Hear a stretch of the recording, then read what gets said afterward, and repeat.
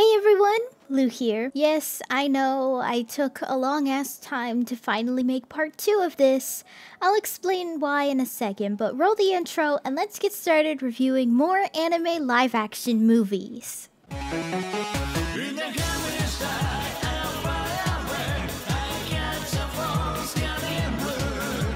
Now, I took a while to make this thanks to the wonderful world of copyright. A lot of these movies were made by Warner Brothers or another studio with heavy copyright around them, so unless I wanted this video to be blocked worldwide, except for some country under the A in Atlantic that nobody's heard of, I unfortunately had to get creative with the visuals. By that, I mean gameplay sort of relating to what I'm talking about. Woohoo! Alright, let's begin. Now, fun fact, I actually watched this movie for the first time for this video. I gotta say this movie was absolutely brilliant that a remake feels like it's defeating the purpose of why it's so amazing in the first place. There's a lot of meticulous detail in this movie that modern Hollywood directors shoving Scarlett Johansson into everything isn't going to appreciate. And I have to say the animation first and foremost was absolutely incredible. This movie really surprised me in my expectations. I was half expecting this movie to be a really poorly acted and overall boring movie, but I was pleasantly surprised.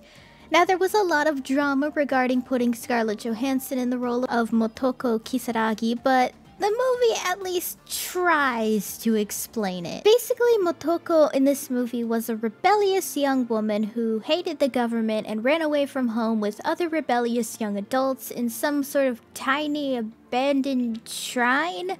It looked like some sort of old shrine anyway. The government was experimenting on putting humans' brains in robot bodies, so they thought it was a great idea to take 99 rebels and homeless young adults to gruesomely experiment on them. Which, to be honest, that's pretty bold for a movie that's adapting an anime for a generic audience who probably doesn't care about what makes us human and instead want to see cool explosions. Well, Motoko and Hideo, who is her boyfriend, I guess, were basically ghosts put into shells that were completely unrecognizable and purposefully erased their past so they could be ultimately super soldiers. They would even place fake memories in what we now know as the Major to motivate her to kill terrorists. If you think about it, that could technically be commentary on having to erase the shell of a person because higher ups want it that way for the sake of a ultimately selfish goal.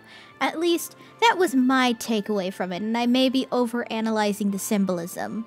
To be honest, I wasn't expecting this movie to actually challenge the themes of identity and memories presented in the original movie. I gotta admit, it was very interesting to see the Major slowly uncovering her past, while it's still odd to say the least. I appreciate the attempt at explaining the controversy. I will praise this movie on the visuals though, because holy shit, this movie was fucking gorgeous. The special effects done by the talented people at Weta Workshop did an incredible job. Specifically, the geisha robot, because that was just really cool. Everything about this movie on a visual scale was just as fucking cool, and even the audio design was amazing, and they even used some of the original music chanting score thing from the 1995 film. While the story was good, the visuals themselves were just, wow, amazing. While it's more like a love letter to Ghost in the Shell as a whole, I actually recommend this movie. The acting is good, the story is interesting, and the special effects are out of this world. Not to mention the cyberpunk aesthetic here is just awesome. Now, for extra research on this one, I also read the first volume of Alita Battle Angel. While this film was not directed by James Cameron, apparently this has been his dream project since the 90s, so I guess he was a major creative influence and producer on this one. However, he exclusively said in an interview I saw that a 90s OVA for Alita Battle Angel was his inspiration for this movie. So I watched the 2 OVAs made for Alita Battle Angel that told the story of the first 2 volumes for the series. Though I've heard that Cameron definitely read the manga or knew about it, since manga story elements are actually in this movie. I don't know what they are, as I haven't read the rest of Alita, but I guess it's something. This movie genuinely surprised me in its quality. I wasn't expecting direct quotes from the OVA and manga along with shot-for-shot remakes for how they were portrayed in the OVA. Of course, the pacing is a little wild considering it's basically summarizing 80% of the manga except for the climax, which was going to be a sequel that didn't end up happening due to the movie's bombing on release. While watching this movie, I could tell from the script and creative decisions just how much James Cameron and Robert Rodriguez genuinely love Alita as a character and a series to a point where it reflects really well in the movie. To be honest, this is one case where I actually preferred the live-action movie over the OVA. I love the casting, acting, fight choreography, set design, cinematography, character designs, and even the CGI. I know a lot of people complain that Alita looks creepy, but to be honest, I thought she looked adorable. I don't know, something about her design reminded me of a Pulip doll, which works considering the whole thing about Alita is she's this really tiny, cute doll looking thing, but will drop kick your ass, and I love that for her. Obviously the movie has flaws. Some characters didn't look that great, and I don't particularly think it's a good idea to end any movie on sequel bait, because movie releases are genuinely a gamble unless you know people are gonna be hyped as shit to see it, like, I don't know, the Deadpool movie. Overall, this movie is really good, and I think it's genuinely a faithful adaptation of Alita's manga, but more specifically the two OVAs. Not gonna lie, this movie really surpassed my expectations I had going in for it, and that's saying a lot, considering it was pitting up against the almighty Speed Racer for Best Anime Adaptation.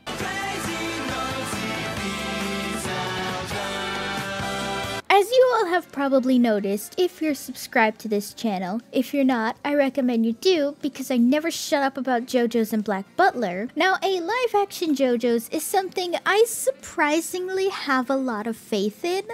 Considering Araki is often inspired by real-world fashion and celebrities like Prince, David Bowie, and Freddie Mercury, then it's not insane to imagine characters like JoJo's adapted into a real-world setting. This movie covers the first arc of Part 4, which is about the Nijimura brothers. So right away, I really loved what they did with Koichi here. From my assumption, his mother and sister recently moved to Morio after a presumed divorce from Koichi's father. And I actually really loved his hairstyle in the movie. It's a black instead of silver, of course, but it's a style in a way that you can actually still tell it's him. Morio also looks really adorable in this movie. Something about the way Morio is designed here makes me actually want to live there. I don't know, it just looks really sweet. Let me tell you, the CGI for this movie is absolutely fucking awful. Like, obviously Ghost in the Shell had way better CGI here because it's a big budget Hollywood adaptation, but gosh damn, this one is bad. I can't believe Hatsune Miku's FamiMart ads had better CGI than a big budget movie. I know the stands were gonna be difficult, but gosh damn, I didn't think they'd look so out of place. I will give them props for making them transparent, but major negatives for still looking so damn bad. Jeez. I wonder why a lot of these movies still have the CGI skills of Shark Boy and Lava Girl. As we progress further into film effects, I really can't imagine CGI being as difficult and as expensive as it was back in the early 2000s, especially when even YouTubers who have nowhere near the budget of a film studio managed to make some pretty good CGI effects. I guess maybe a lack of interest because of cultural difference, I'm not sure. The pacing was a little slow in some parts. Yukiko in particular felt like something to pad in for time, though I could be saying that as Yukiko is definitely not my favorite character throughout most of Part 4 until like the Cinderella arc. Some shots were also a little wonky, but those are pretty minor and not something I take away because I thought a lot of other shots were pretty cool. Though back to the positives, I will give major props to how this movie handled Josuke's relationship with his grandfather. While the anime did an okay job, the movie did a way better job at showing just how close Josuke was with his grandfather and how much he wanted to be like him in his own way. Hell, even the casting was excellent. Josuke, Josuke's mom, Koichi, Okuyasu, and pretty much everyone else looked exactly like how I picture these characters to look in real life. Though I will say the guy playing Jotaro looks a little too old considering he's supposed to be 28 here and he looks like he's in part 6 already, but I will give him major props for showing more of Jotaro's gentle side, unlike many adaptations that sort of forget Jotaro isn't just a badass. I feel like a lot of writing for this movie does that. To be honest, this genuinely was a really good adaptation of the first arc of Part 4. Though considering the accurate acting so far, especially when Jotaro speaks English whenever he's on the phone with Joseph, I'd imagine it would be pretty difficult to adapt later parts when it comes to Joseph and Trasarati. Sorry, by the way, Italian's not my strong suit. I mean, I doubt Japan has a large pool of British old men and fairly young-ish Italian men just lying around ready to be actors in a Japanese JoJo's Bizarre Adventures movie. Overall, this was actually a pretty good movie. Not gonna lie, I was pleasantly surprised by how well this movie was made. Considering other movies here, I had pretty low expectations for the most part, but now I'm actually a little sad they probably won't be able to make more of these. Though I am eyeing that Rohan Kishibe drama series as it looks decently interesting.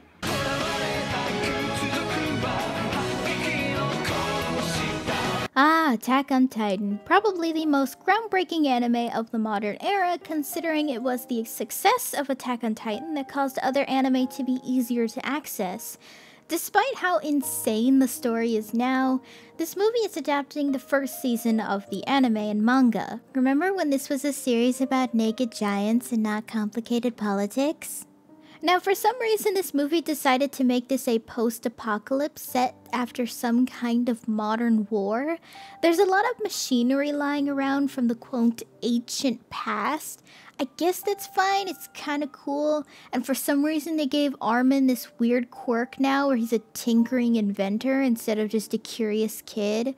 If this is set after some modern war, how the fuck did we lose to Titans if we have warplanes and literal bombs to destroy them? Everything is fine so far until you get to the Titans. Gosh, guys, I don't know how you can turn Attack on Titan into a comedy outside of the junior high school spinoff, but man, they absolutely did.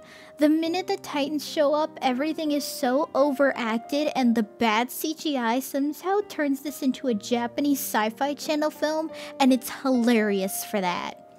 I will give props for some of the Titans. Some genuinely looked really terrifying, while others, as I said, looked hilarious.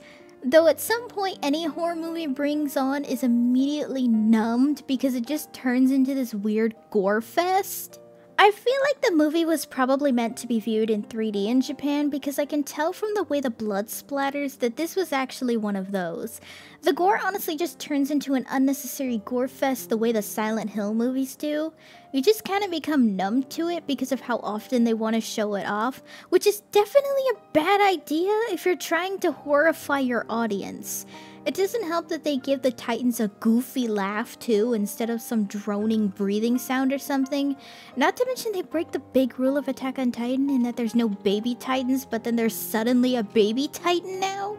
Though the stupidest things about this movie is the awful CGI is so bad they practically had to make the movie grayscale to hide how bad it is. And they gave Mikasa a fake out death throughout half the damn movie and removed Levi. I'm not speaking as generic Levi fan number 42 here because I am. That's just overall stupid. Levi is the most popular character in Attack on Titan next to Eren and Hanji, and you just replace him with this Shikishima guy? What the actual fuck, dude? Hell, you fucking kept Krista but made her a mom or something, as ironic as that is. So why cut out Levi? Like, how stupid do you have to be on a marketing scale to exclude the most marketable character and popular character in Attack on Titan? Jeez. Not to mention how creepy this Shikishima guy is for constantly flirting with Mikasa despite, you know, Mikasa is 16 at this point in the story, so that's just a major fucking no. Overall, this movie was just boring and awful. It had its mediocre moments, but in the end, it feels like a gory fest trying to capitalize on Attack on Titan and failed at it because they removed the most marketable character in Attack on Titan. It does have an English dub though, so that was interesting at the very least. That's it for this video though. I hope you guys enjoyed the video. I know you guys recommended a lot of live action anime movies from Kakegurui, Nana, Sailor Moon. There was just so many live action anime movies you guys wanted me to see. I can only put so much in a video. So let me know down below what you think and if you want to see another video like this because maybe I'll talk about those next time. Well, let me know down below what you think. Did you like any of these movies too? Are you gonna see any of them? As always, let me know down below. Hey guys, thanks for watching! If you liked the video, be sure to give it a thumbs up and consider subscribing if you're new. And if any older new subs would like to help support the channel in any possible way, my Ko-fi page is down below in the description along with all of my social media. For any subscribers, new or old, who would like to help with video ideas or maybe just want to talk about anime or something, then I have a fan server linked down below. See you next time!